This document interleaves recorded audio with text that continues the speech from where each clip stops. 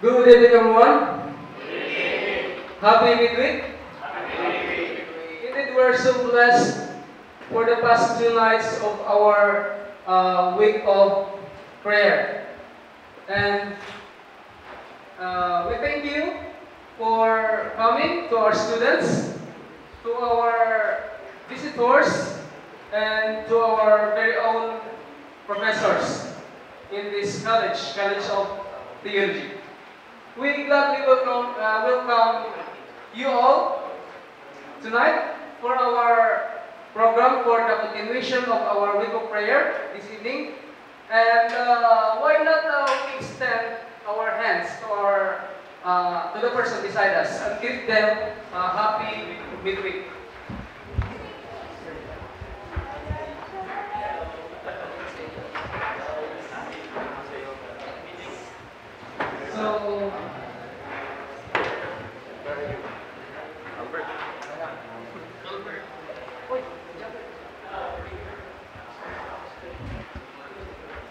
So, thank you for your response.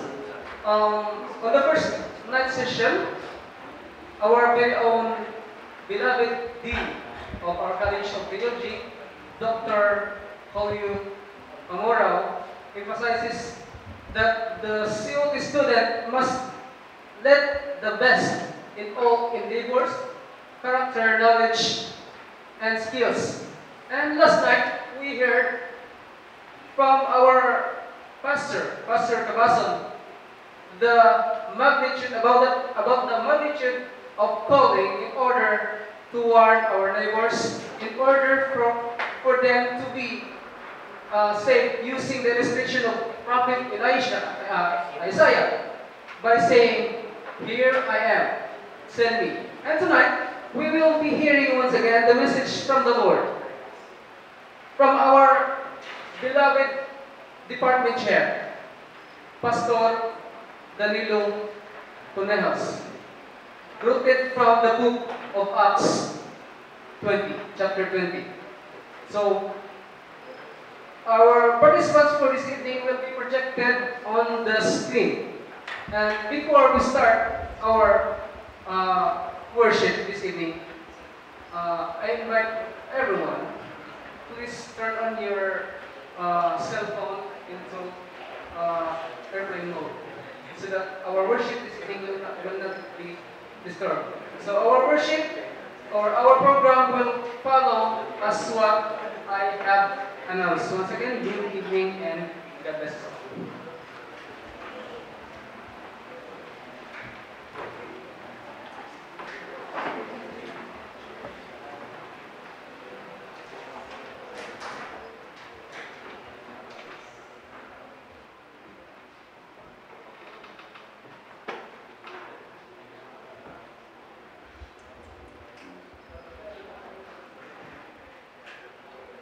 Good evening and happy Sabbath to everyone.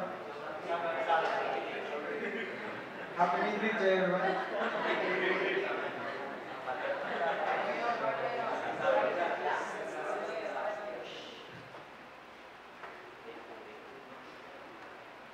For our first song, let's see "Oh Hail the Power of Jesus' Name" in number 127.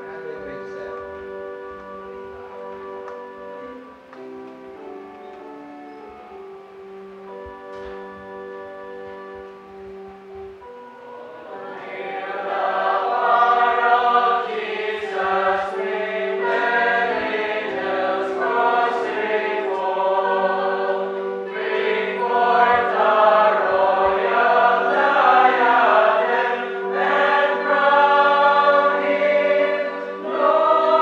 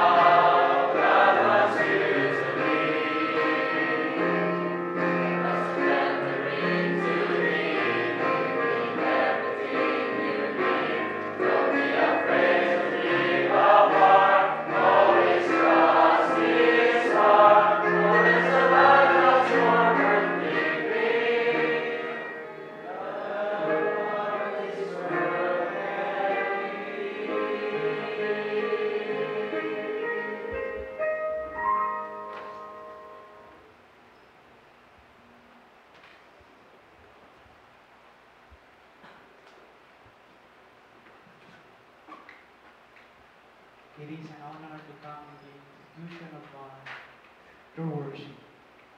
After I read the thought of prayer, the song leader will sing a song, then the congregation will give it 2 minutes to pray. After that, the concluding song and my concluding prayer. Our prayer focus: to start our revival with Christ Jesus, we must fully surrender all our sins to Him so that He can work on us from scratch, guiding us to grow to our full potential. Prayer thought, the book of Romans chapter 12, verse 1. Romans chapter 12, verse 1. Therefore, brethren, by the mercy of God, that ye present your body a living sacrifice, holy, acceptable unto God, which is your reasonable service. Shall all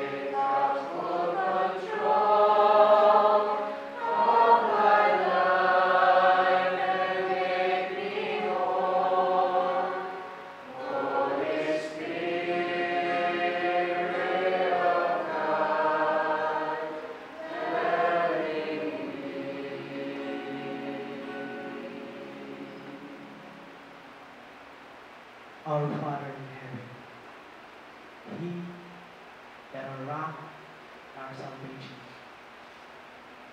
He who hung the universe. We come before you in the name of our Lord Jesus, giving praise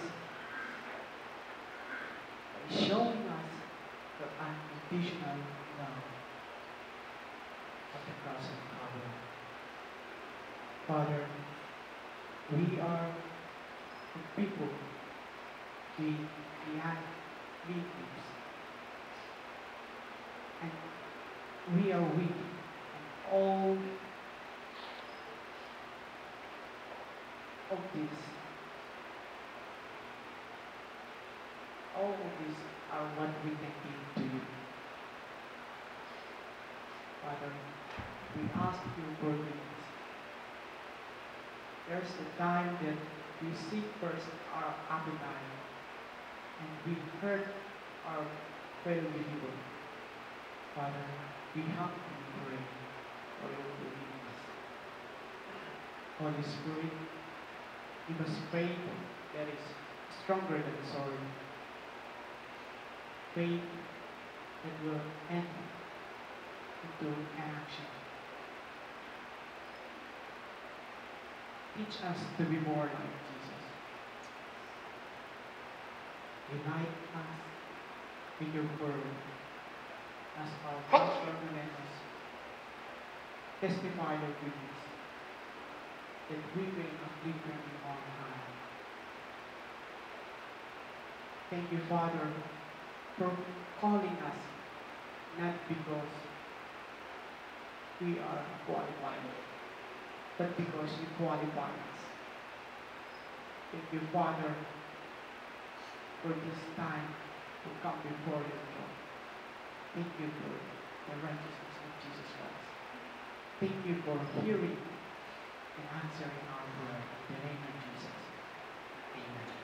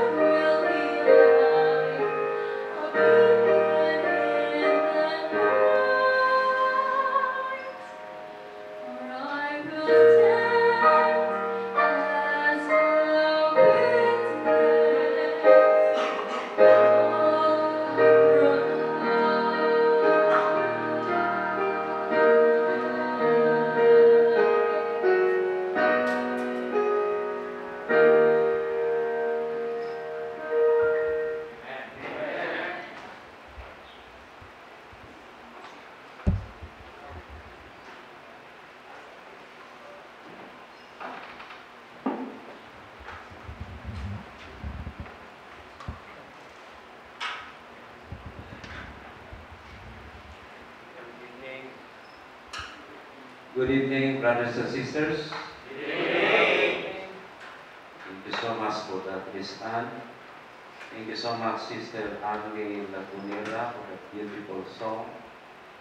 I'm happy to be with these people who believe that they are set aside by God to be in the pastoral ministry.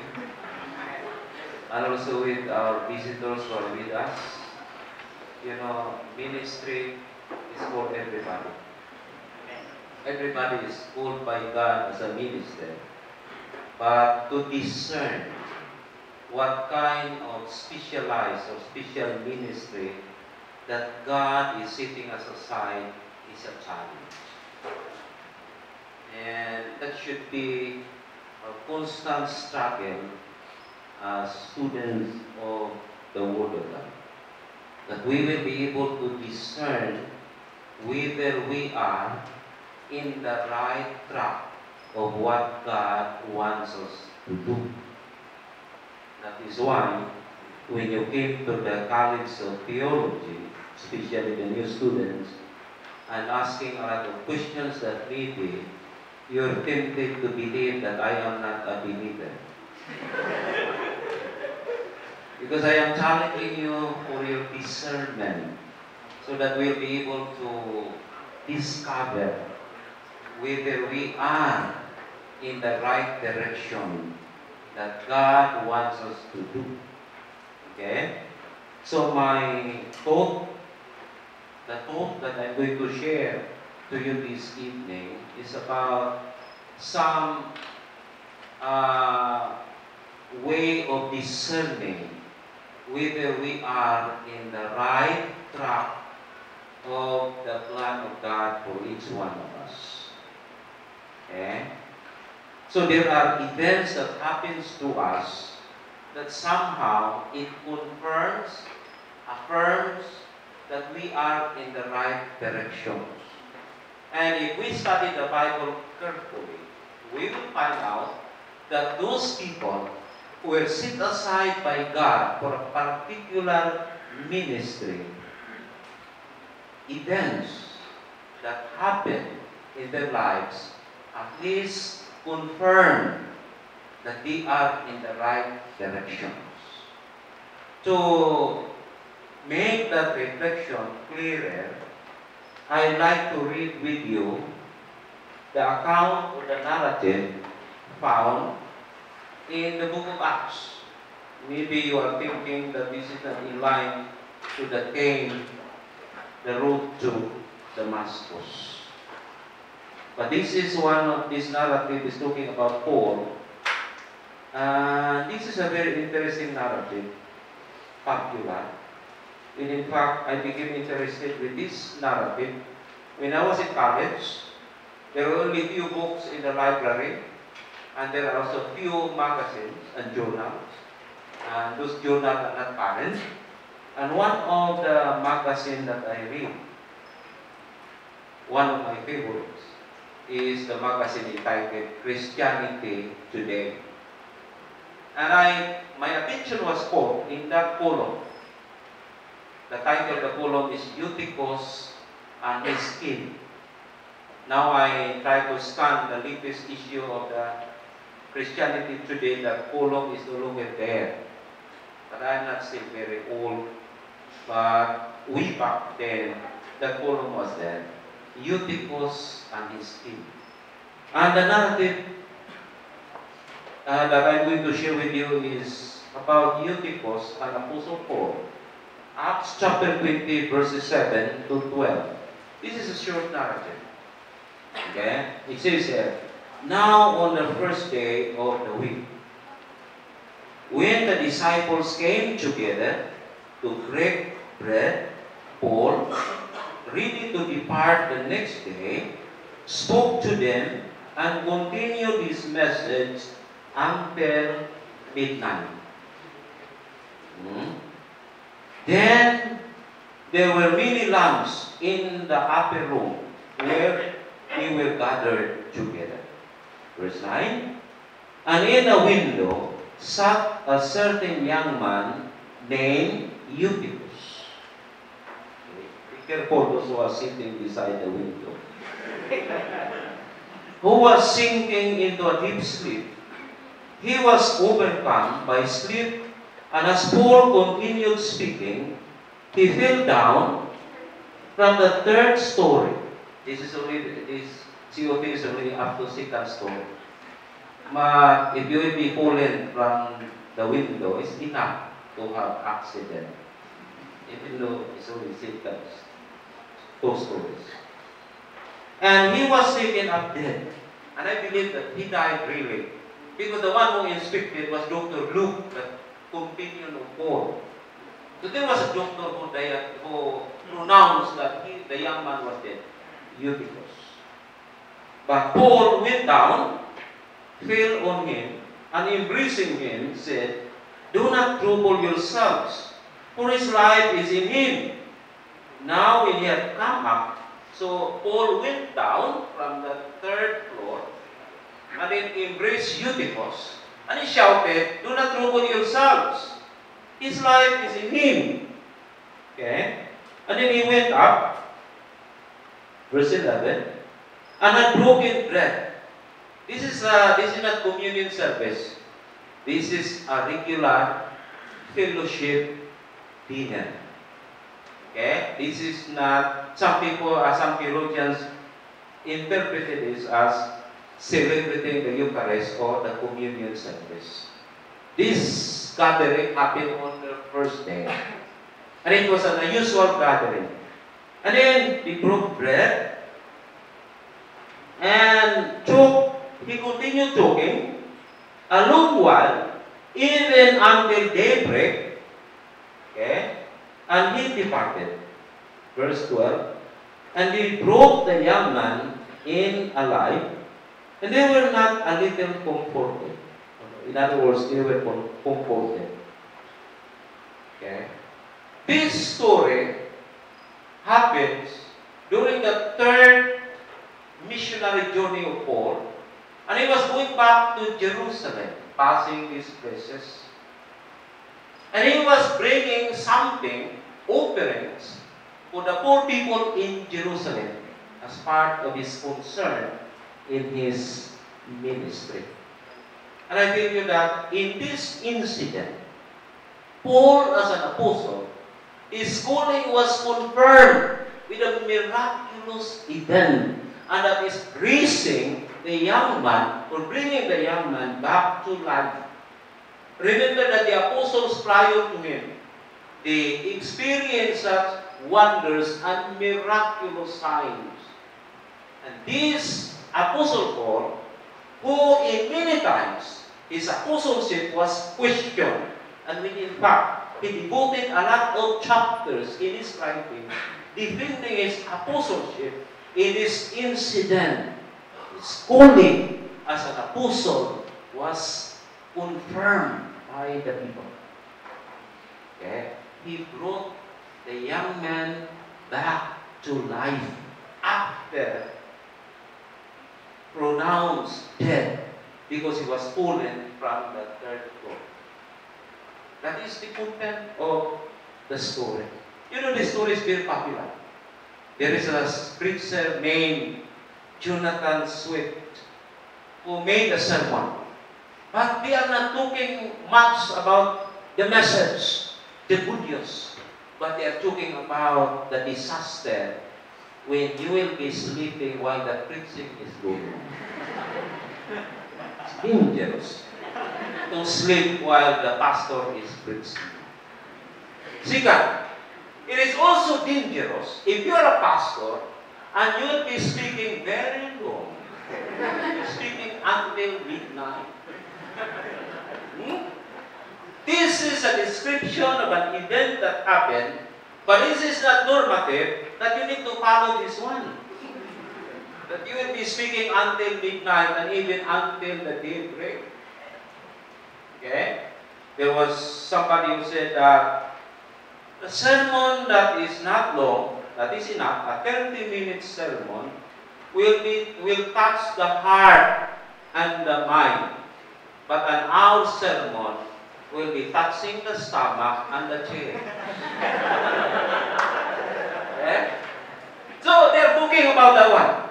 But my reflection in this narrative is this event confirmed the calling of Paul, and it also benefited the people who were there. Remember that it was I am not saying that it was an emergency, but Paul was thinking that it is necessary to be speaking that long because he was thinking that he cannot return that place.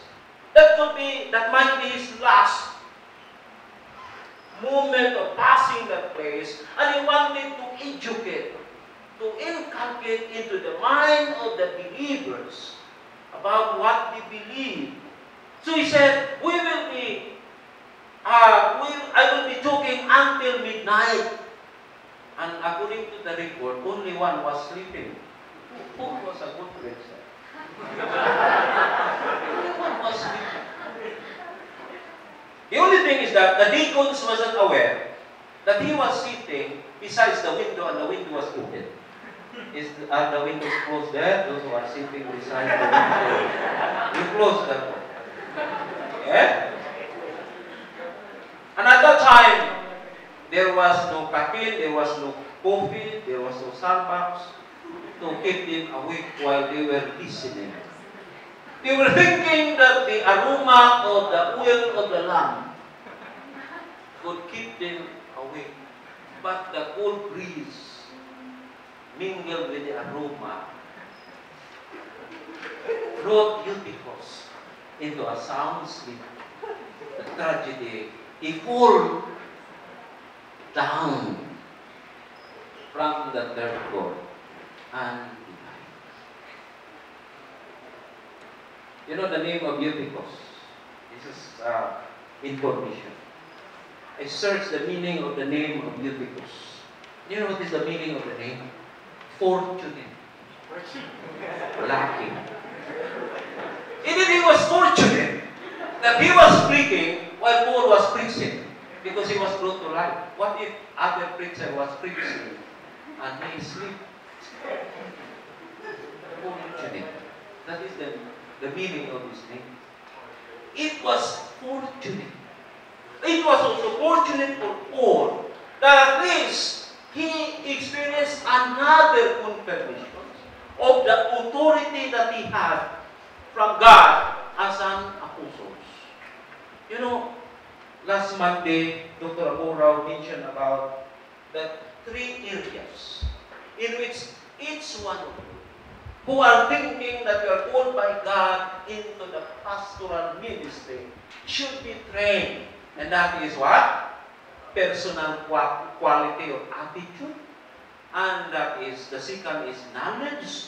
And the third is skills, according to the International Board of Ministerial and Theological Education. According to that. Now, my question is, while you are in the ministerial program, have you experienced events that you can see that God is confirming, affirming that He is putting me in this direction? Is there improvement of your personal quality and attitude while you are in the ministerial program? Is there improvement of the perception that you have? The knowledge that God has put inside your brain, appreciating what the Bible is saying? Or you have a lot of difficulty comprehending our beliefs? If that's happened, it's nice to think that maybe I am not on this line. Because once God is calling you in that direction, He will equip you. That's why I said, He is the calling that qualifies, but He qualifies whom He called, according to Sister White. Now, if you are called into the ministerial, into the pastoral ministry, in which you will be doing a lot of teaching, proclaiming the Word of God, but you have difficulty understanding the Word of God, explaining our doctrine, you need to examine. When you are preaching, did the people understand your sermon or they are confused? There was a pastor who was preaching. At after the sermon, he was standing. By the way, he was not a Seventh-day Adventist pastor. He was standing at the door of the church, shaking hands. And then somebody came and said, Pastor, I did not understand anything. He was a man. Shook his hand, Pastor, I did not understand anything. The deacon said, the comforted the pastor, Pastor, don't worry. That guy is very slow in his thinking. Don't worry about that moment, Pastor. That guy is very slow in his thinking. He's just repeating what he heard. I think you did not get the punchline. That man, according to the elder, is very slow. He is not thinking well before speaking. He is just repeating what he heard. Not worse. That means that is not only the person who was speaking that he did not understand anything, because that person was repeating what he heard. If you, God is calling you in the pastoral ministry, teaching, helping the people understand God's dealings with humanity, then God must have given you wisdom to communicate, knowledge to expound the Bible. And then you can say, Lord, thank you so much. You are affirming my conviction that indeed I should be in the pastoral ministry. Think of that young man. My friends, you think. Before repeating a lot of verses, because when God is setting you aside on this particular ministry, sure enough, through the Holy Spirit, He will equip you. The Bible is very clear. If you lack wisdom, understanding, then ask. Because God will be giving you. Remember that understanding, knowledge, this is part of the appropriations of the gift from the Holy Spirit, according to 1 Corinthians chapter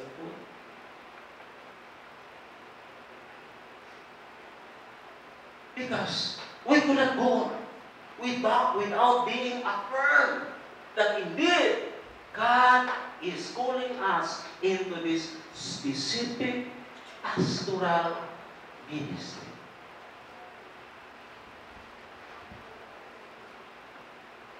Ministry is God's business, God's work. And it is our privilege that God is using us to do His work. But ministry is being hindered, or the pastoral work is being maligned, because there are people who are in the ministry, but actually God are not calling them in that ministry. They volunteered like Judas. You know, Judas was not called. He volunteered. I will follow you. Jesus said, no, foxes are holes, but I don't have anything for you.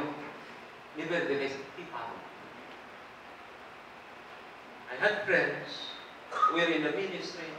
We were ordained, but after the ordination, they were banished. Tragedy, not tragedy, but personal.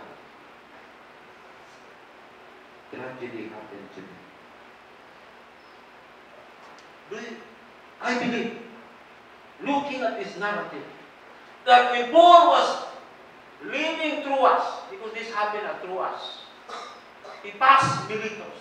He had a new conviction, not necessarily a new conviction, but he was carrying the seal, the affirmation, that indeed I am one of the apostles who are set aside by God, because besides of other accomplishments, at least those experience of the apostles and even Christ who brought life to the dead people back to life, I experienced that one also. Now to the people. You know, the people according to the narrative, because the affirmation is not only affirming the one who is called, but it has also beneficial effects to the people who are served by the one who is set aside by God.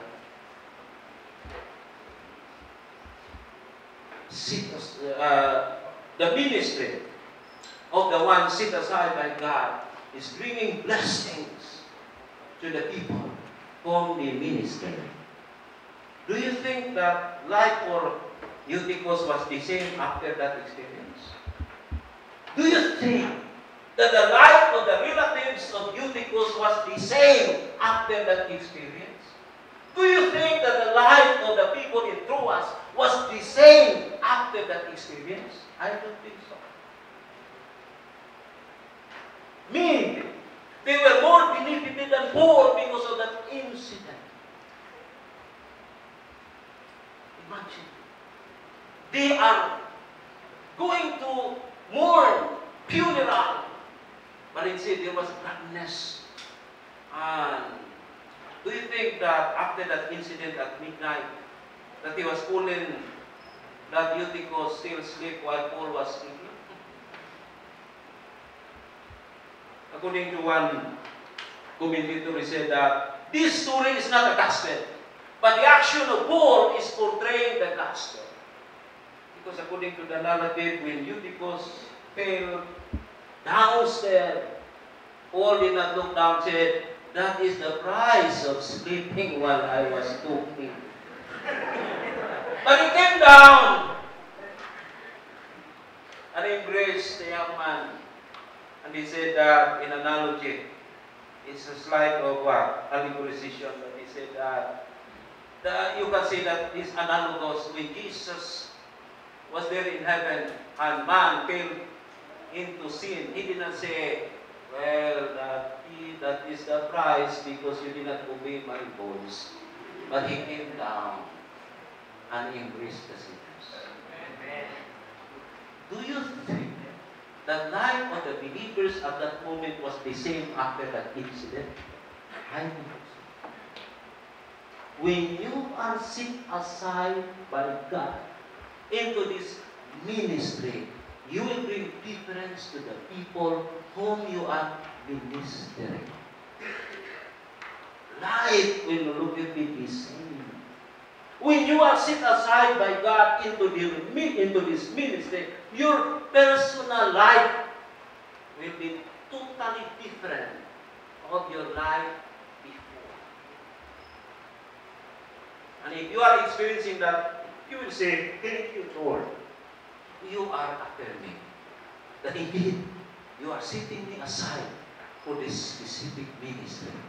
But if you are not experiencing that one, you pray and say, "Lord, give me the discernment.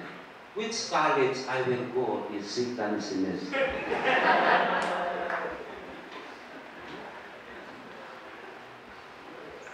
Because when God is setting us aside into this specific ministry, then He will affirm that plan and that decision.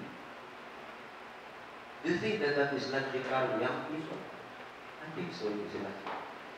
We need to pray that God will give us the burden while we are trying to do work for Him. It is only the Holy Spirit who can give us the burden, the desire. And it is also the Holy Spirit who can give us discernment that we are in the right direction. I repeat the story that I repeated many times in the class.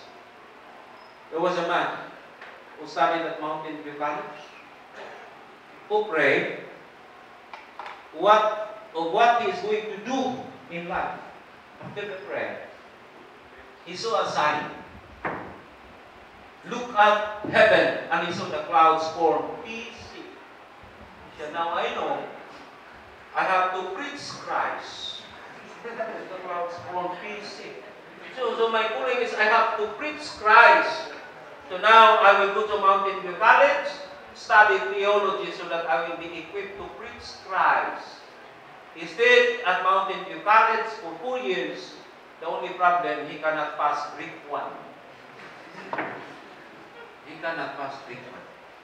He requested the teacher, "Sir, I will not be preaching Greek. I will be preaching vernacular. I will let me pass this course."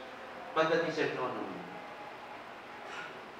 So the turning point was Greek 1. Cannot pass Greek 1. So he went back to his province, Cotabato, drive the tractor, and plow the farm. And then he planted corn, and he was successful. And later on he realized that preaching is not preaching Christ, but planting corn.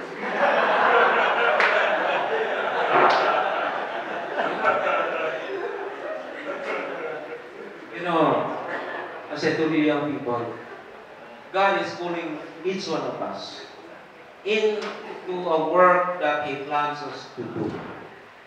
There is no one who does not have a work to do. Everyone who is born in the kingdom of God is born as a missionary. But we need to discern what kind or what is that specific mission work that God is intending us to do. It could be teaching, but if you are called into the teaching ministry, then that calling is affirmed. Because when you are teaching, your students will start to learn. But if your student doesn't learn, maybe teaching is not your gift. Okay?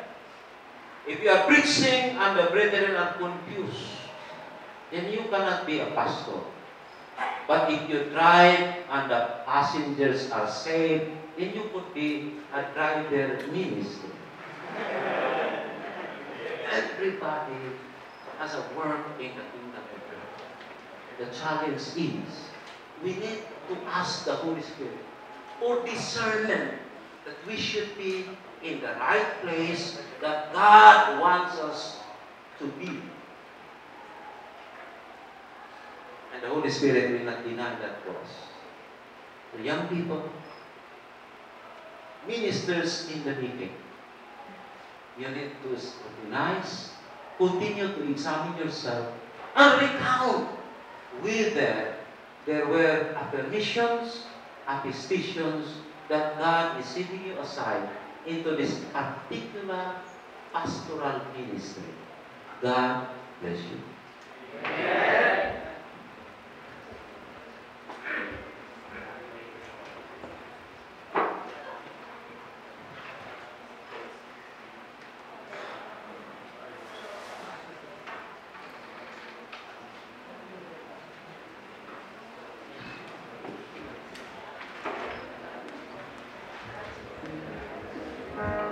Shall we all pray?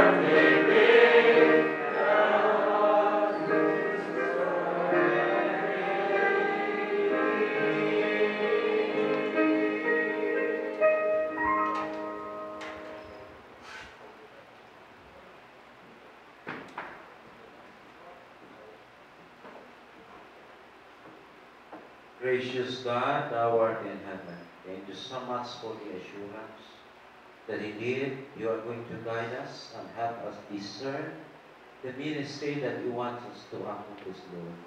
Thank you so much for the assurance that you'll continue to bless these young people and help them discern the work that you are intending them to accomplish. Thank you so much that as we depart from this place, your protection will be with us. In Jesus' name we pray.